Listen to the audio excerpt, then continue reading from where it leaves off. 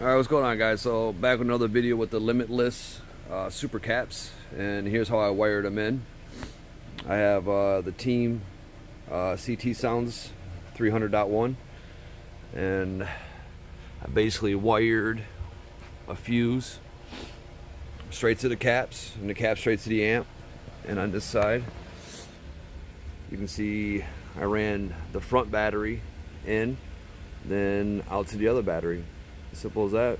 I wired both batteries together, checked the resting voltage, charged the caps to the resting voltage, and hooked them up. No spark, no issues. And as far as the test, my alternator's voltage isn't moving. It's staying steady at 14.4.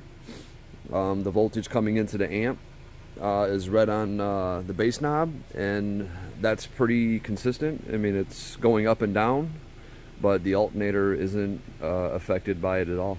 So definitely caps are definitely worth the investment over I'd say a battery, or in conjunction with a battery. Like I said, I got 2 batteries now and a 6 bank of caps, and finally I was able to turn these all the way up and see what they can do, because before I just felt like I would have issues with my alternator, over pushing it, over pulling. But I mean, it sounds pretty good now, and I don't really have to worry about voltage or current. So if you have any questions, I guess leave a comment, and hopefully I can answer them. But the other video I showed how I charged them, and when I charged them to the resting voltage of my amp, which would have been, or of my battery, which would have been 14.78 volts.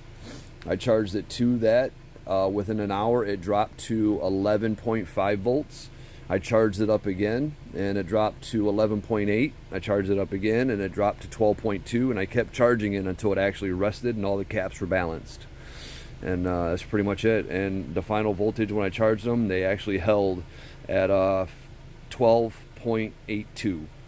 What it was when I hooked them up, and the resting voltage of the batteries were 12.78. And yeah, that's basically it.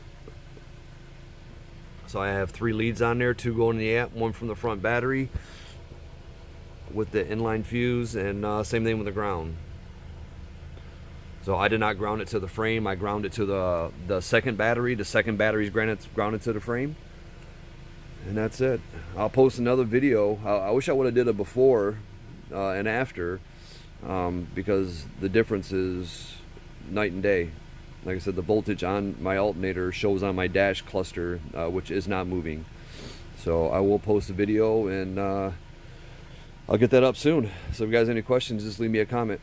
Thanks. Bye.